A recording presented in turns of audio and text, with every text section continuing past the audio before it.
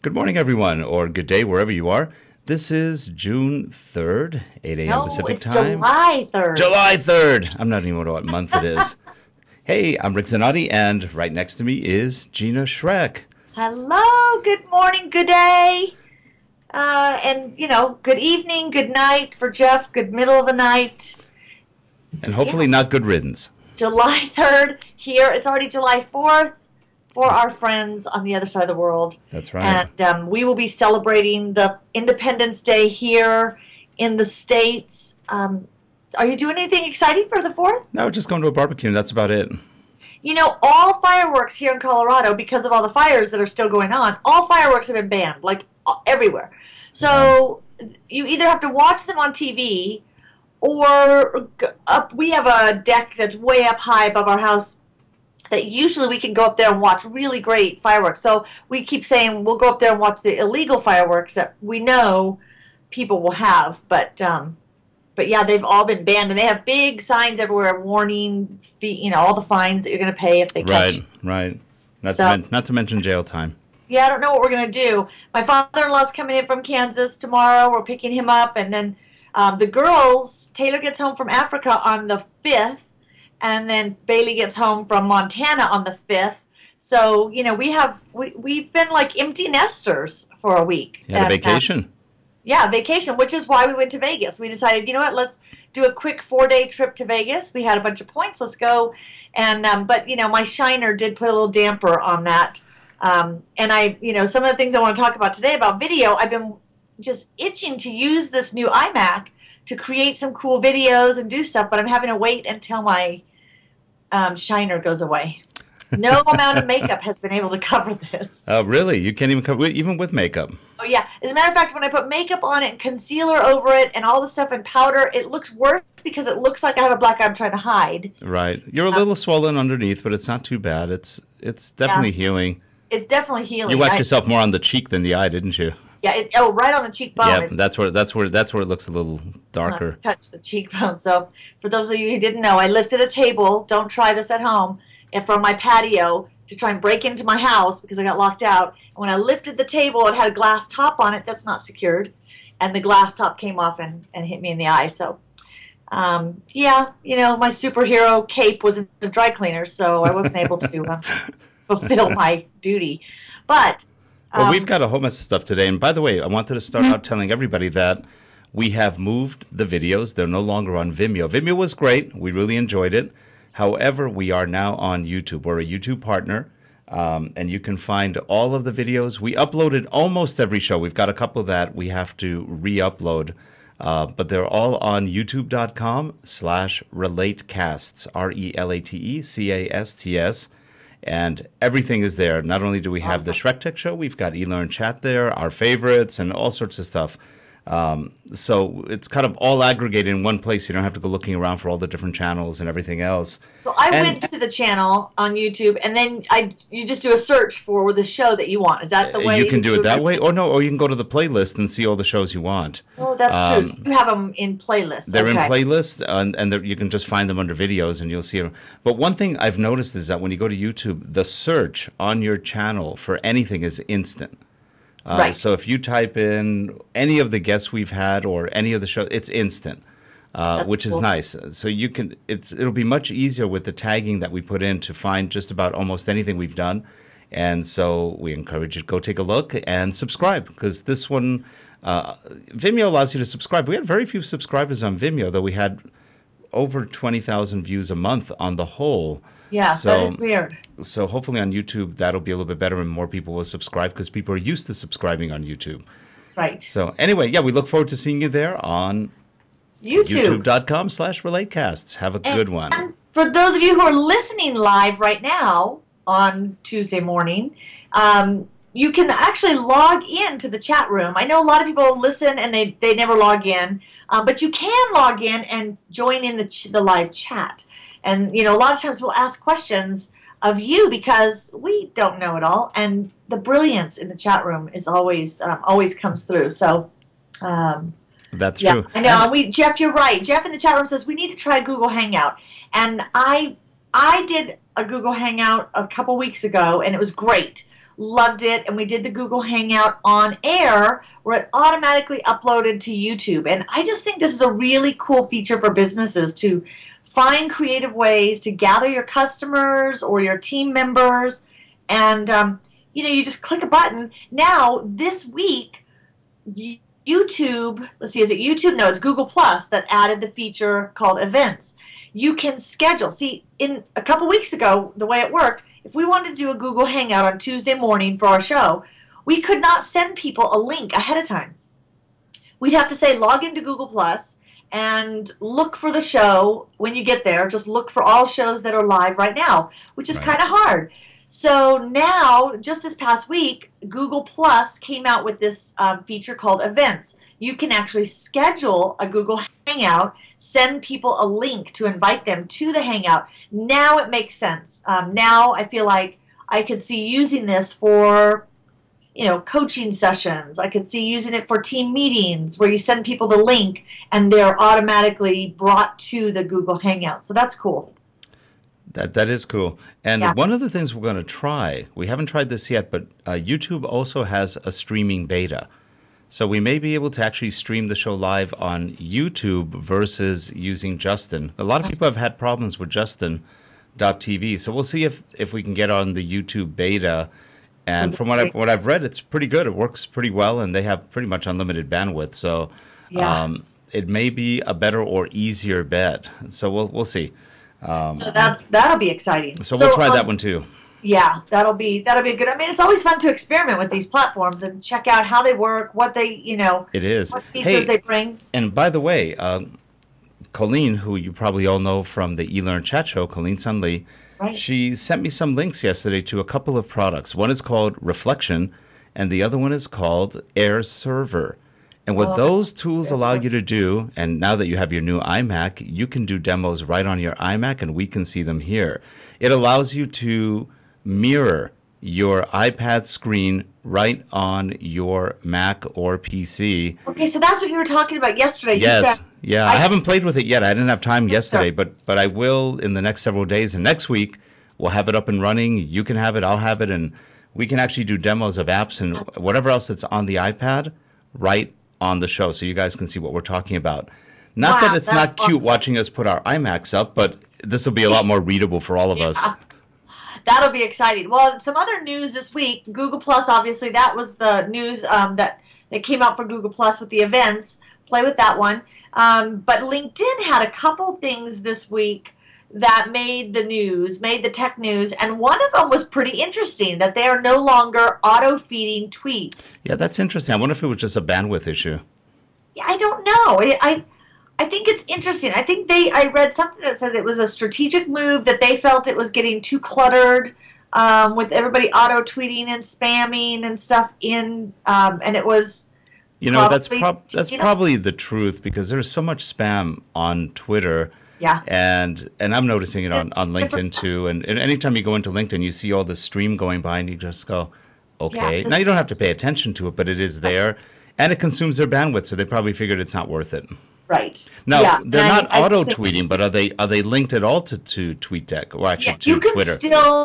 You can still do it from a third-party app like Hootsuite, TweetDeck. You can still send a tweet there. But in the past, you could go into LinkedIn and click the little Twitter box that said automatically pull your tweets in, and they're no longer doing that. I don't know that that's going to make that big of a difference, because I think people use third-party apps when they're blasting everywhere. It sounds like they'll work around it. They'll work around it. The key is, people need to realize you can't send the same content to all your platforms. And we've talked about this. It's different audiences on each platform. So I think it's a smart move in the right direction for LinkedIn, because I think LinkedIn still is missing the fun factor. Like, LinkedIn is just this business tool, which has great potential for business contacts and leads. It's just missing the fun factor. So then when you add in Twitter to a business tool that you're not intending to use for that type of news source, it's just a little bit different, I think it turns more people off. I think it does. I think LinkedIn is more of a professional tool, and you don't really want all the fun stuff on that one. There's got to be at least one place where semi-serious. Maybe, maybe. Where serious people can feel comfortable. That's right. And this week, now LinkedIn has always had the app you could add for YouTube. So you could have your YouTube channel added to your LinkedIn profile. So if you have videos, whether they're training videos, marketing videos, a welcome video, you could pull your YouTube channel into LinkedIn using the app. And on LinkedIn, I think it's 12. You can only have a certain number of apps added to your LinkedIn profile. And I believe the number's 12. Let me know in the chat room if I'm wrong. Good morning to everybody who's logged in. And supposedly you can only have one YouTube channel, I believe. You can't have more than one, correct? Profile? Yes. Oh yeah. Because if you have multiple Google or Gmail accounts, you could have multiple channels, and some people do. But you can only have one, I think, that shows up on LinkedIn. So you have to be careful which one you put on. Right. Which actually, I got that question this week. Is I have 2 YouTube channels that I created. How do I merge them? Because I created one a long time ago, and then created another one for their business, and they're trying to now get rid of one. There is no way to merge them. I mean, there's just no way. There's no workaround. The only workaround is manually taking videos from account 1 and re-uploading them to account 2, which really that means you have to still have them somewhere on your hard drive or somewhere to pull them and re-upload them to another channel. But because it's linked to your Google, your Gmail account, there's no way to merge them. But on LinkedIn, when you add, same thing on Google+, it's going to pull the YouTube, which we ran into this last week. When you're doing a Hangout, Google Hangout on air, it's automatically, while you're doing the live show, it's automatically recording it to YouTube. So as soon as you're done, it's up. It's on YouTube.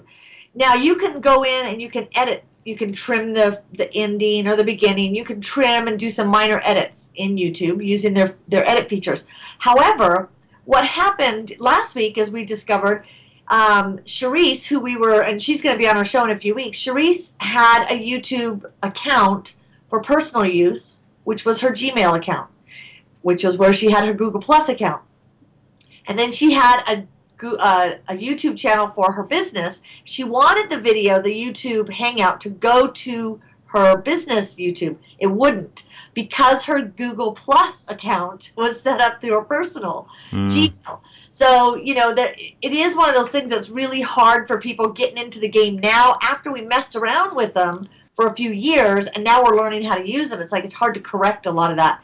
But YouTube is one of those tough ones. You need to make sure you have the right YouTube account linked to all these apps, or you're pulling in videos you may not want people to see on your... Well, yeah, I remember we had a guy who came for an interview one time, and if he had a Google account, now his Gmail was Stud Puppy. I kid you not. It was Stud Puppy. So imagine if he had the Stud Puppy channel, and all of a sudden that winds up on his LinkedIn profile. That just may not attract the kind of people you want. Hello, I'm Stud Puppy, and I'm a programmer. Right. Yeah. The Shrecklet, who's 16, when she very first got email, she was probably 10. I created, maybe even younger, I created an email account for the girls, and I just used their name, BaileySchreck@gmail.com. And it was funny because last year she said, Mom, thank you so much for making a normal email address for me. She says, all my friends have email address, bubblepuppy7@hotmail.com and star soccer sweetie. She says, and now when they send emails out, she goes, you just look at that and go, okay, it's time to grow up. Yeah. So it's funny. Yeah. Now Facebook did something again with email. Oh my gosh. Now what did they pull? Okay, this is a major... I'm hearing a mass exodus coming for Facebook again. There's always some, mass exodus, but everyone has a Facebook email account. If you have a Facebook account, you have a Facebook email. You may not know that, but if you have a Facebook profile, somebody could send an email that does not have Facebook. Somebody could send an email that just says gina.schreck@facebook.com, and it goes to my message area on my Facebook. So when I log in, I see I have messages, that email could be dropped in there, which is a cool feature.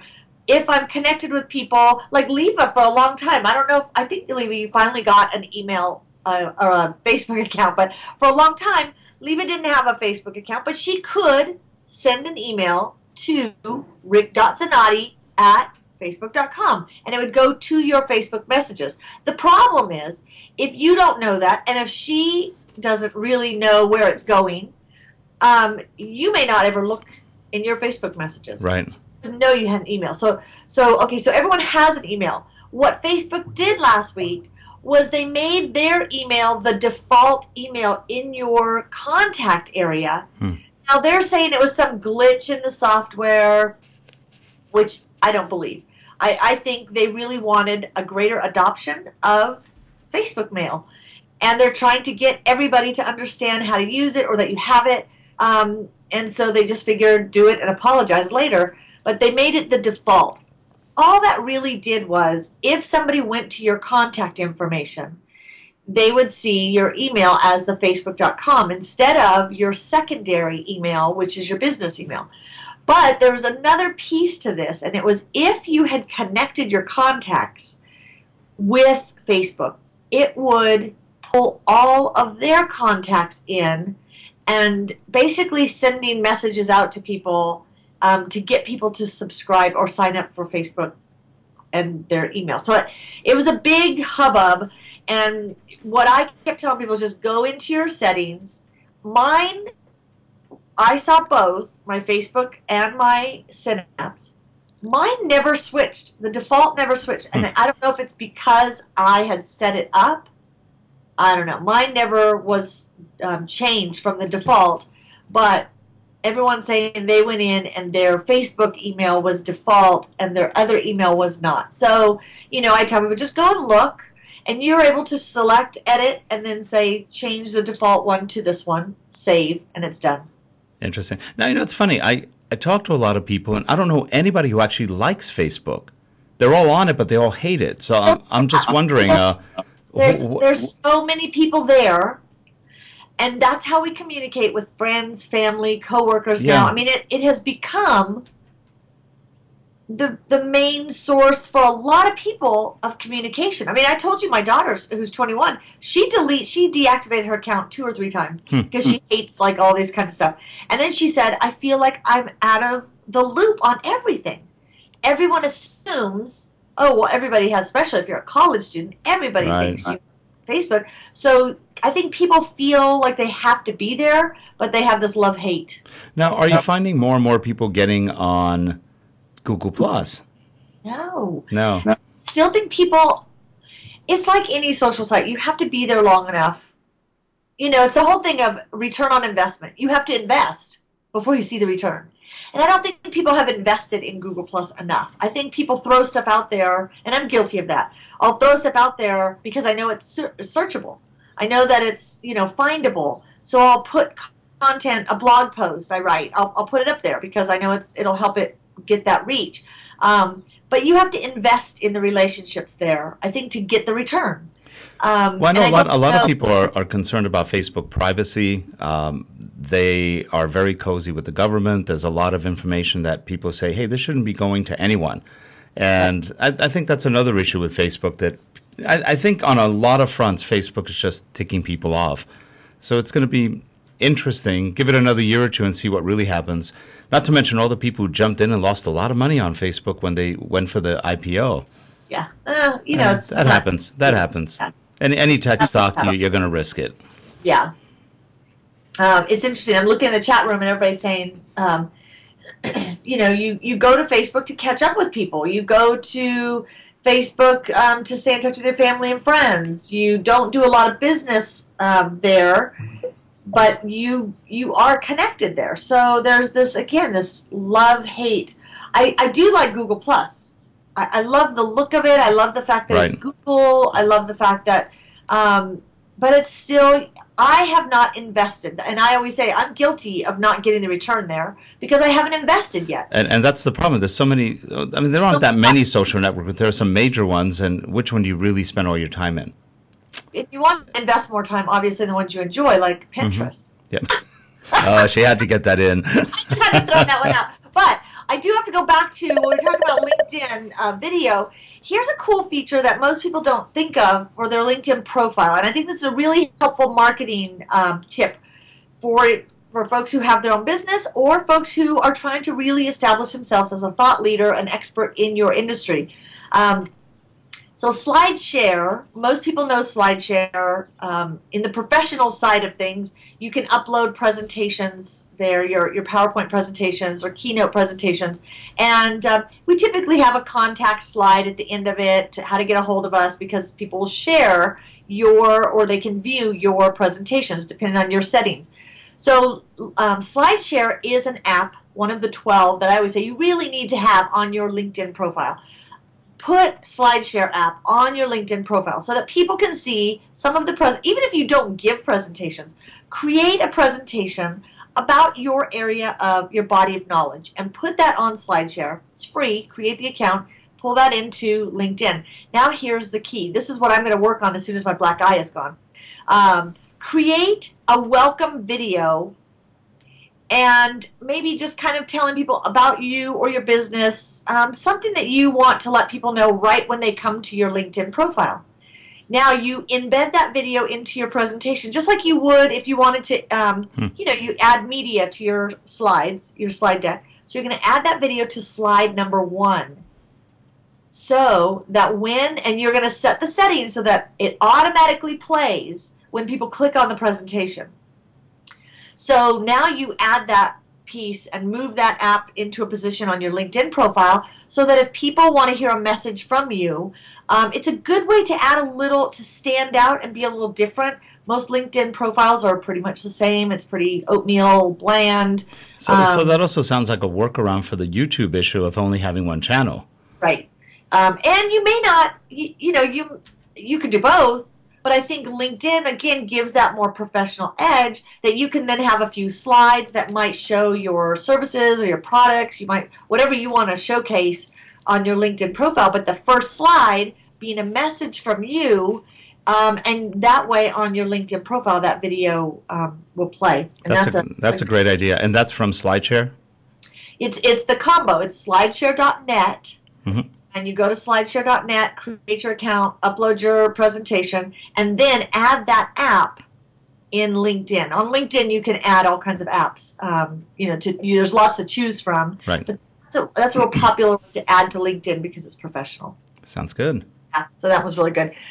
Okay, so did you see that video of the guy doing the test, Siri versus Google search? No, I haven't seen that one. Okay, it was actually pretty funny because they were testing. They put 2 phones, the iPhone, and I just saw Dawn in the chat room says she's the owner of a new Nexus. It doesn't say Nexus, a Galaxy Nexus, so I'm curious, Dawn, because I'm still having problems with my Galaxy Nexus.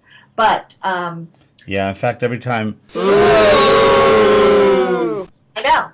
Now, I do have the head of somebody at Samsung. It's funny because their email comes and it says from president. And I just laugh going, president of what? The call center in some other place. But anyway, they're trying to fix my problem still 6 months later. But anyway,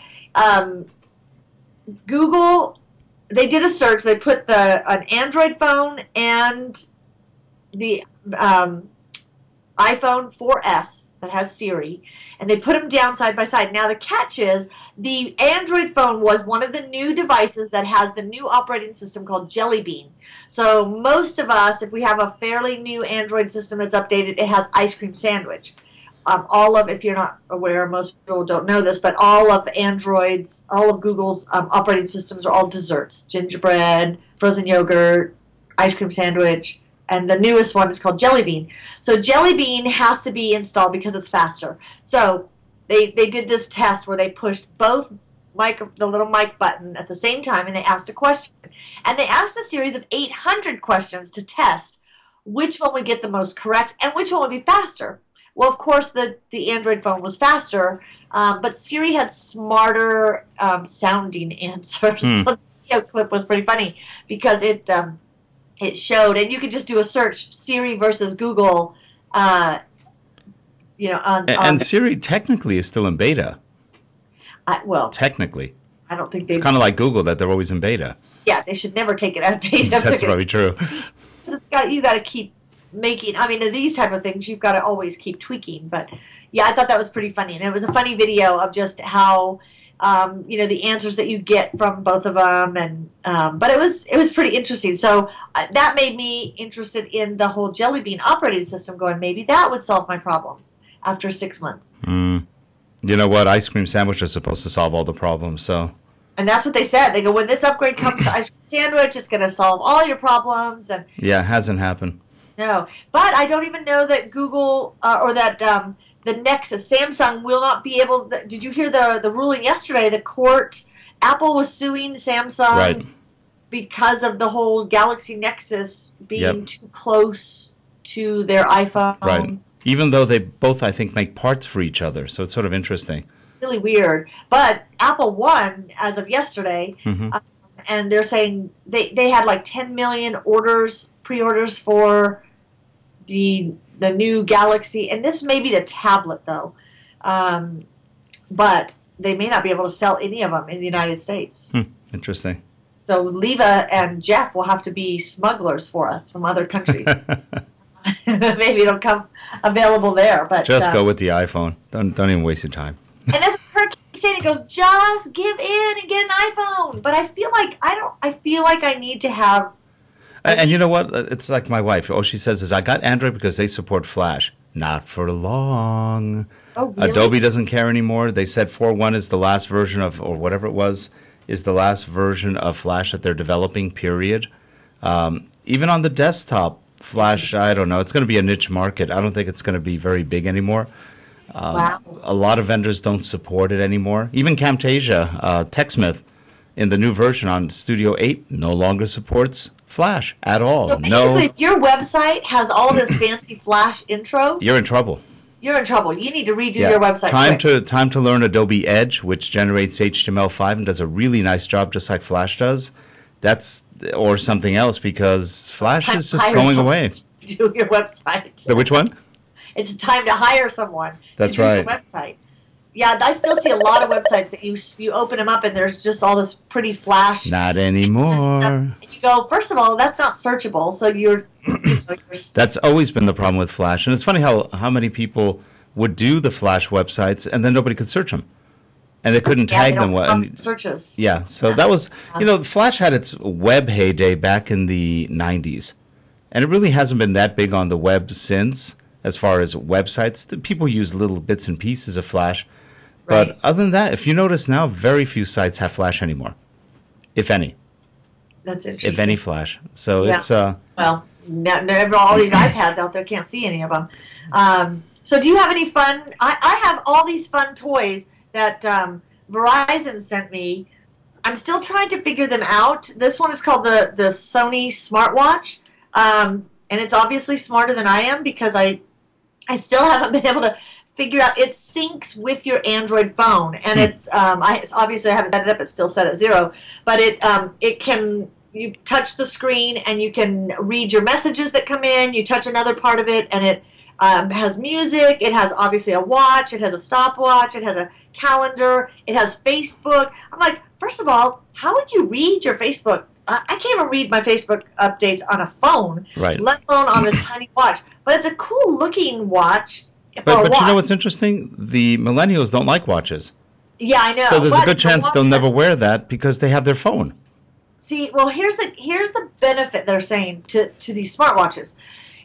You can leave your phone. You do have to have it. You can leave your phone in your pocket or your purse or your backpack or wherever, and your watch now is your screen. Now remember, folks, this is the first step to having a brain implant, so you can have Facebook on your brain. Mm-hmm. Somebody said that to me. They said, all this wearable technology kind of freaks me out. And I said, it excites me because I won't lose stuff anymore. If we just could put them somewhere on our body, I wouldn't leave my phone places.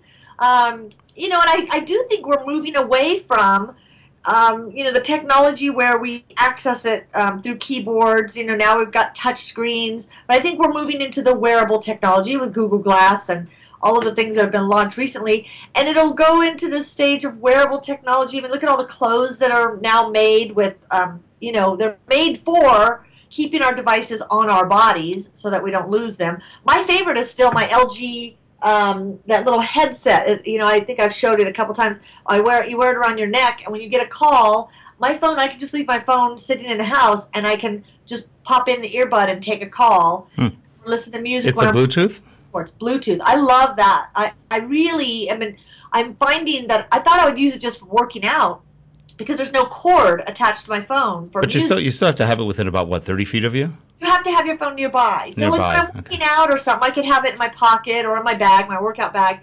But before I had to have a cord attached to my phone to listen to music while I'm working out, or if a call came in or something when I'm on a walk. But now I can just leave my phone in my pocket, go for a walk, and wear my little thing. But what I use it for mostly is around the house. It's hands-free, Bluetooth right there around my neck. So I like that one. The watch, I'll get it working today, and I'll test it and see. They also sent me this cool crayon. They sent me a lot of things for little kids, so I don't know if they think I behave like a child or that I have.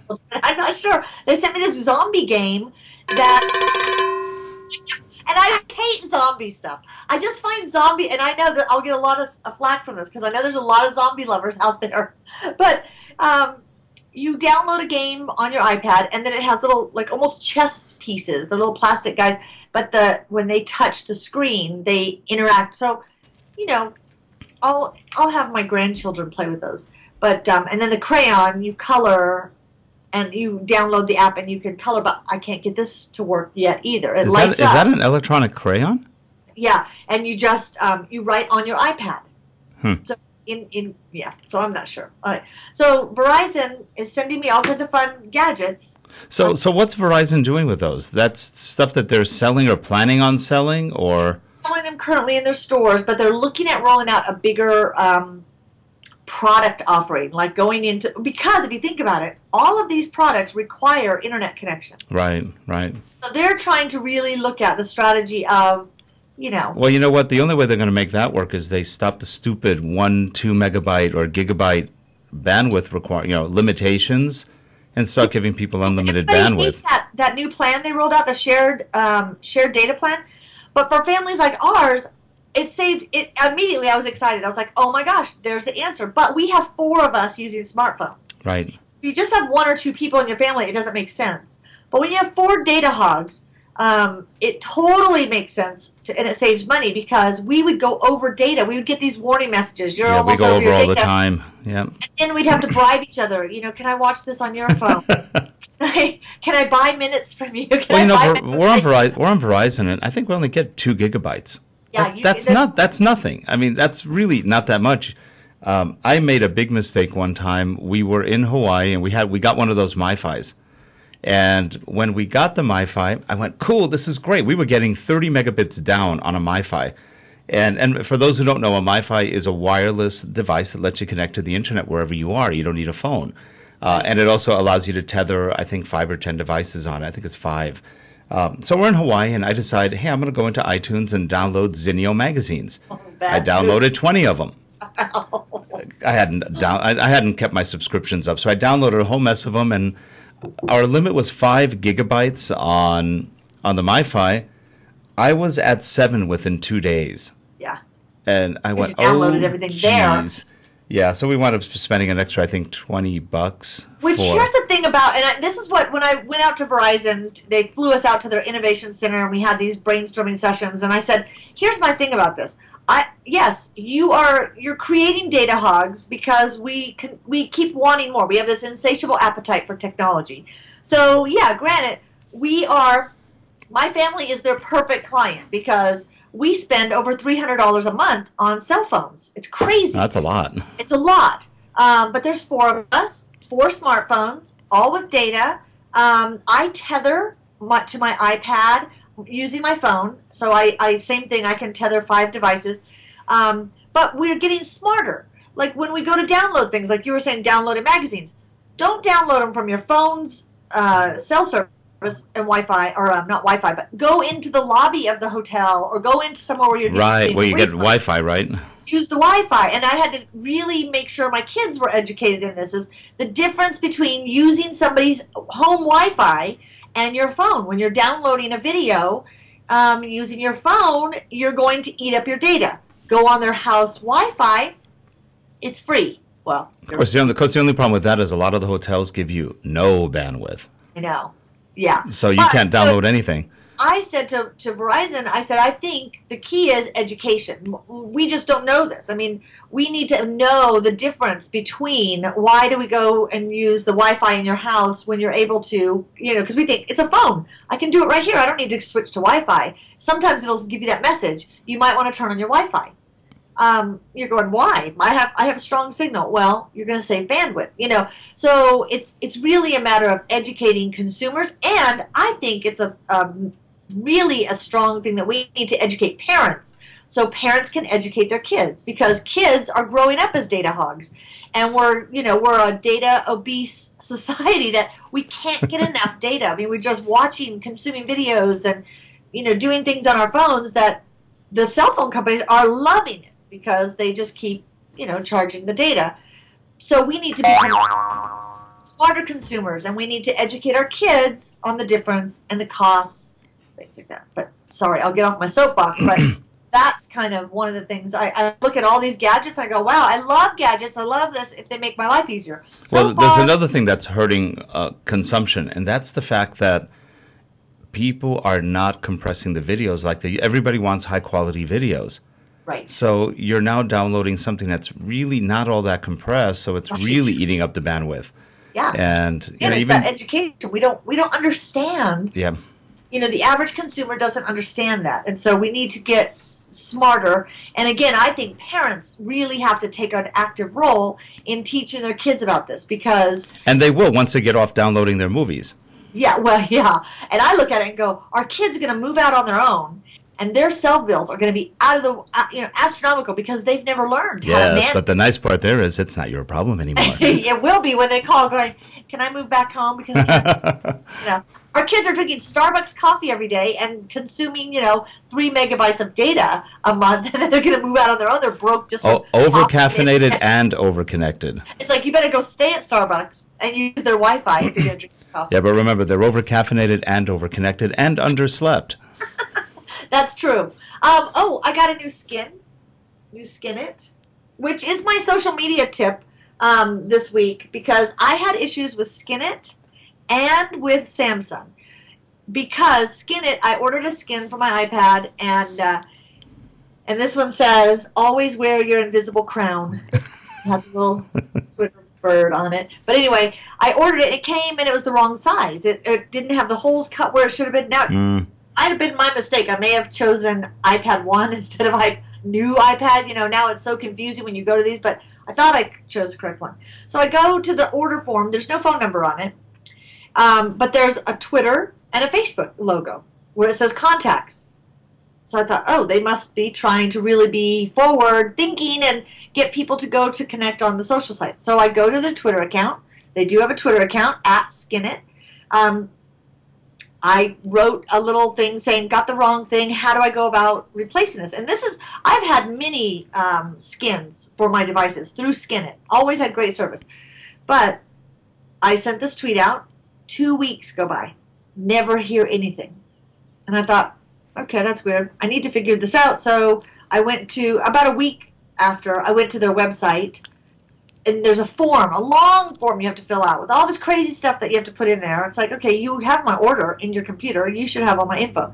Anyway, I fill out this order form for them to just contact me. A week goes by. So now 2 weeks I haven't heard from anybody on Twitter. A week and I haven't heard back from anybody on the email. They finally send me a thing that basically says I have to provide them all the more detailed information before they'll send me the code to reorder this thing. Still no one replied on Twitter. So I wrote to them and I said, first of all, I would remove your Twitter account from all marketing material. When you put your Twitter account and your Twitter link on your as a customer service contact and nobody gets back to you in 2 weeks, that's hideous service. And maybe the one person went on vacation. That could be. And I thought, it could be that they used to man that account and now they don't. Mm-hmm. Unless So, it's just a one-person company. but it was Sam. No, because Skinnett was pretty. It actually, ironically, was started by a friend of mine, Tom. Oh, okay. And then he sold it to 3M. Mm. And now there's a group that runs this, but they moved to California from Colorado. So Oh, that completely messes them up. And it's somehow now I think they've outsourced their customer service. That must be the only company that moved to California in the last 4 years because they're all leaving. So Yeah, that's interesting. To a division that was already established there or something. Mm-hmm. But Samsung, same thing. I reached out through Samsung Help to get my phone issue fixed, and they replied pretty quickly saying, we will escalate this. 3 months go by. I was like, where did it get escalated to? The trash? So my big complaint and my warning to companies, and regardless of the size, if you're going to create these social media accounts, people will assume you're manning them. And if somebody writes to you on your social accounts, at least once a day, check them. Yeah. I think for the most part, people have been pretty good about that. I just read something that says it's so sad how low the number is of complaints that get answered on social media. Really? Okay. Yeah, Interesting. Really low number. I just think people are using automated tools like Hootsuite, TweetDeck, and those things to put out information every day, but they're not listening to the questions and comments. And if you're a big brand and there's hundreds of comments coming in every day, it's probably they're not sifting. I don't know. Right. Said it's a very low number of people that get replies back from companies, and it's surprising to me. So true. it's like we've got to make sure we're using. Now next week we have to wrap it up. We're almost 45 minutes. No. Next week we have a guest. Actually, Yes, we have guests the next 3 weeks, I think. We have some power guests. We have 6 or 7 guests lined up. From Midori Connolly next week, who is going to talk about tools that we can use at conferences if you present, how to do things using your iPad or other tools wirelessly. So I'm really excited about having her on. We have so many fun guests coming out about in our business. So See, we just lost you. in the United States. We're losing your audio. Yeah. We just lost your audio. Serious? No, you're back again, but you cut out. You were saying something about Midori, and then you kind of faded in and out. I said we have lots of guests coming up to talk about technology in our business. I think you shut me off because I ran over time. No. We'd never do that. Everyone have a happy 4th if you're here in the United States. I guess happy 4th everywhere. Everyone has a 4th. Everybody have a 4th. Well, actually, you already had a 4th in Australia, so True. have a nice 5th. Anyway, everybody, have a great one, and we will see you next week. Is Midori on next week? Next week? Sounds great. Should be fun. She's in San Diego, I think, right? Yeah. Somewhere in California. Sounds great. Anyway, everybody, have a great 4th of July weekend if you're in the States, and if you're elsewhere, just have a great day. Have a great week. Yeah. Take care, everyone. We will see you next week on SchreckTeck. Bye, everyone.